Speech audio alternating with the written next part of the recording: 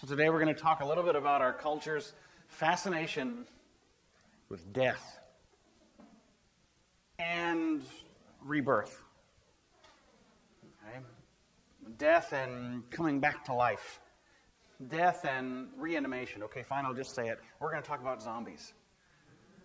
How many of you are big-time zombie fans? Don't be ashamed, it's okay. If you really like zombies, raise your hand. No? One or two. Okay, yes. Do we have a Walking Dead fan in the room? Yeah. A couple of you. All right. There's something about zombies. Rebecca Thompson is perhaps, I think, our church's biggest zombie fan. I'll have to see what she thinks of this message. I personally don't really care for zombies. I'm not a zombie fan. I understand the appeal, though, and I think there's something to it. We'll talk about that appeal. What is it about that idea that appeals to us? Because it's about death and life, but it's also about violence and vengeance and retribution and passion and angst and all of those other good emotions that go into the stories surrounding the zombies. Sometimes the zombies are just a plot device to tell a story. Sometimes they're the main focus of the story. But we're going to talk about this idea of being dead and then coming back to life in those terms first, and the sort of zombification idea or mummies or other dead and reanimated things. But then we'll also talk about the difference between reanimation, reincarnation, and resurrection. What makes Christianity distinct and different.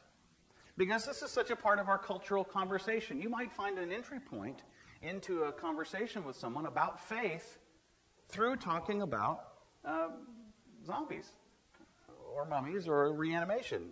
I'm sorry if this seems a little off the wall, but stick with me because there's some good solid meat in here. Maybe even some brains, too. Okay, that's a zombie joke. Zombies eat. Right, okay. No, there's some serious material here that we need to talk about because we are approaching Easter, and we're going to talk about resurrection. But first, let's talk about reanimation, reincarnation, those other ideas. And we'll see this death and life be used in the context of this story. How Jesus uses this opportunity of resurrection, not just bringing him back to life. Before there were zombies, there was Frankenstein, right? You remember Frankenstein? Well, okay, so Frankenstein was the doctor. Frankenstein's monster was the thing with the bolts in the neck that go, okay, let's get that clear. But before that, we can go back even further. What was some of the original reanimated creatures? I've already said it once. The mummy. Another, okay, Frankenstein, the mummy, because the mouth was sewed shut, right? Scary stuff. Why the Egyptians did what they did to a corpse and then wrapped it up and then put it in a tomb. I don't understand how they got to the point where they would remove the brains with a long stick, where they would take the organs out and put them in special jars. The rituals surrounding mummification were bizarre. This is part of the world in which our story is being told, in which our gospel takes place. All right, now mummification was centuries before what we see happening in the story of Jesus and Lazarus. But that's the context. Okay? The other ideas around death were that you died and your flesh rotted and you were dead. For the Hebrews, you were dead, you were dead. Now, if you went to Sheol, that was a special place of torment, but it's not like our concept of an eternal, everlasting hell. And then the Greeks had their ideas as well, and Romans had something similar. They had Elysian fields. They had Tartarus, a place of torment and punishment. They had more of an everlasting concept of life. But for the Egyptians, there was this idea that you lived on in an afterlife in a different form But in order to do that, you had to take care of earthly preparations first. Burial preparations, really what mummification was, were just fancy burial preparations. The idea was still, though, that not that the mummy would live, but that there would be an afterlife in which you would live, and through the symbolic preparations of the mummification process, you would have everything you need, or at least the Pharaoh would have everything the Pharaoh needed, or the wealthy would have what they needed. Common people didn't get mummified and buried in the same way, unless they were special somehow. No, the mummy of our childhood nightmares, of those great old films, and perhaps even the modern films, whether they're great or not is up for debate. Those sort of mummies are not the original concept of mummy. That was something invented to scare us and to startle us. No, the Egyptians understood that the mummy itself, the flesh, was not going to rise up and go and scare people. Now, the statues might come to life and hack you to death, but not the mummy. All right, let's just get it straight. Egyptology is its own kind of thing, but that's part of the world in which we have this gospel story. And it's the closest connection we have to being wrapped in shrouds of cloth. Did you catch that about Lazarus coming out of the cave? Lazarus come out, and the dead man came out, his hands and feet bound with strips of cloth, his face wrapped in a cloth. Well, what does that sound like? Right? Unbind him and let him go. All right, that's pretty straightforward. Unwrap him. But he's not a dead thing walking, although it says the dead man came out. No, this line between death and life is kind of blurry here. Jesus says it in a way that hints at what he's getting at. And the way I prayed during our prayer of the day was very specific. From life to life everlasting. We're alive now. And then we die. But are we really dead? Well, who can know? I knew a man who had spent most of his life researching near-death experiences, collecting first-hand accounts and stories and conversation. And he was absolutely and utterly convinced, and convincing to talk to, of people who had had near-death experiences. Maybe you yourself have had such an experience or know someone who has. What happens when we shuffle off this mortal coil is really a broad range of ideas out there. So Jesus says that he's not dead, but alive. But no, first he says he's asleep, and the disciples don't get that. They think that he's just, well, he'll be fine if he's asleep. But then he says he's dead, and then they're still thinking political thoughts about how, well, the Jews are out to kill Jesus. Maybe they got to Lazarus because he was Jesus' friend, and all right, they're going to get us, but we're going to follow Jesus even into the jaws of death. Put on your swords, here we go. Their idea of death is still mixed up in life and the act of dying itself. Now, Jesus points out he is dead. That's a particular issue I have. When someone dies, you say they're dead. To say they passed is a nicer way of saying it, but why not just say dead and death? Well, because we don't like that word. We don't like the finality of that sound. We don't like the idea that death is the end and that you're done. And there's sort of a crudeness or an abruptness to this idea of death, whereas to say someone passed is gentler. And there's a time to be gentle. I understand that. The reality is the same and remains unchanged. Dead is dead. Unless you get reanimated somehow. Now let's talk a little bit about many Tekel Parsons and all of the craziness that goes on with reanimating the dead. And see, we have here this reading from Ezekiel, and what does that sound like? O prophet, speak to the bones. Say the incantations. I'll put it in a different way. That's not exactly what it says, but speak to the bones. Can these bones live? Now, these are dry bones. These are skeletons laying around. I guess that's perhaps an earlier version, the skeleton dance.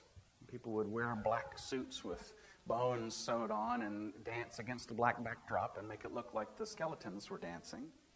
There's a sort of reanimation, but we all knew that the skeletons were not really alive. Ray Harryhausen, the special effects genius, did a lot to convince us that skeletons could not only be alive and move around, but could have sword fights with, who was it, Jason and the Argonauts?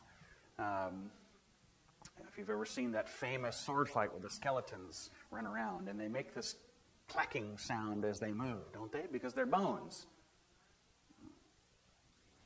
That's actually just sticks that they kind of clack together. Found some dry sticks, beat them together. Oh, we want to see these bones come back to life. Why? Because the Lord wants them to come back to life. There's something in a way the Lord challenges Ezekiel and says, can these bones live? And Ezekiel has the right answer. You, Lord, you know. It's up to you. I can't make them live. But yet God says to Ezekiel, you say to the bones, speak to the bones.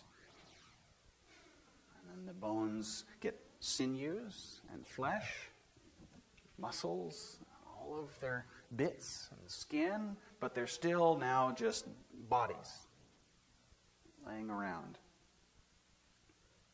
Now he says, speak to the breath. Now that's interesting, that the Lord doesn't just breathe in them the breath of life, but the Lord commands Ezekiel to speak to the breath. Ezekiel, command the breath, prophesy to the breath. And the breath goes back into them, and then they live.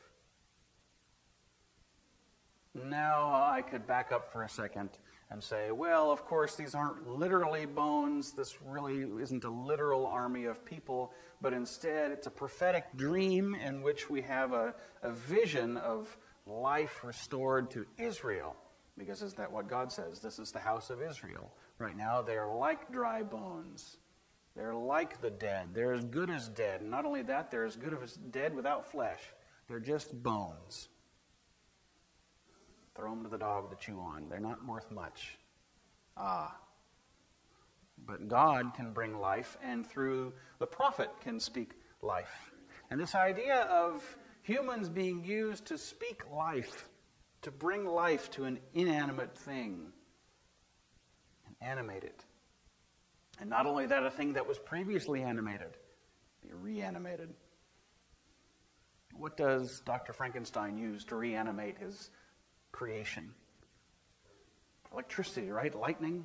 He raises the body up into a tower and throws switches, and all kinds of Jacob's ladders go off. Isn't it interesting that you've seen those two wires and the electric arc goes between them, goes zerp, zerp.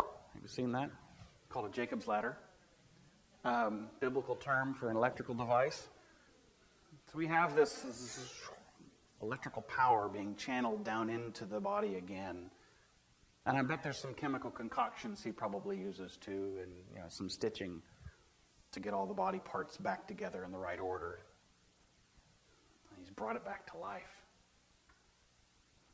Being comes back to life, and how does the story go? He's got the wrong brain, and so it's a violent killer now. An abnormal brain, yes. All right. Glad you're following along. This is still reanimation. This is the idea that tissue can be reanimated. Whether it's in Ezekiel in a literal sense, or a figurative sense, representing Israel, reanimating in a spirit sense, or in a physical, literal sense with Frankenstein, it's a reanimation of tissue. It is not resurrection. It is reanimation.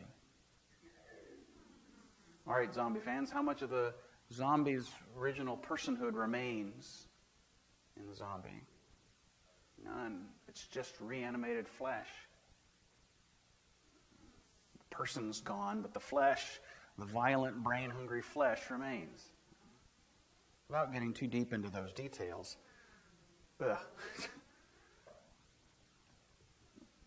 What about reincarnation?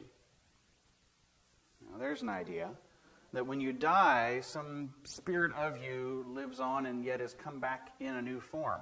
And here's the cool thing about reincarnation. I gotta get my terms right. You can be reincarnated as anything. It doesn't have to be another person. Oh, you can go to spiritualist mediums who will tell you who you had been in past lives, but I have yet to hear of one who tells a person what things they have been in past lives. It's usually a list of persons with very interesting histories. Stories concocted by these spiritualists. So, who have you been in a past life? And the question is, what have you been? See, for Buddhists, the idea of reincarnation is simply a way to accumulate karma. Of sorts, that's the wrong word for Buddhism, but you get the idea. It's the idea of accumulating these points to your credit so that at the end you can dissipate into nothing. See, reincarnation is the circle of birth, life, sickness, old age, and death, over and over and over again. And if perhaps you are reincarnated into a stone that is then used to be built into a temple, oh, you're assured a place. Well, not really. You're assured no place, actually, in nirvana. Nirvana is not like heaven. Nirvana just means an emptiness, a nothingness, so that when you die, you evaporate, and you're done. You get off of that treadmill. You get off of that wheel of life, life and birth and rebirth again and again. It's nothing like the eternal life that Christians talk about. It's not similar in any way. You're not reborn like a spirit baby plucked from heaven and put into a body. Now, there is a Mormon idea that they don't like to talk about much. How many spirit babies are there? Only a fixed number. And how many will be born on earth? Only so many. And once they're all done, well, then it's time for the second coming to happen, right? So many crazy ideas about rebirth out there. Our culture is latching on right now to this idea of zombies, but it's a cyclical thing that's been around and it's going to come around again. We like the idea of a reassured rebirth or a better life. Or maybe we just like to see zombies hacked up, I don't know. But we have a craving and a hunger for knowledge of life beyond death.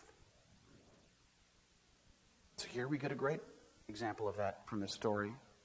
Not only from Ezekiel. Ezekiel's not so much, it's more of a metaphoric story. We get promises and assurances from Romans, not in 8 in this passage, but in the part that talks about nothing can separate us from the love of Christ.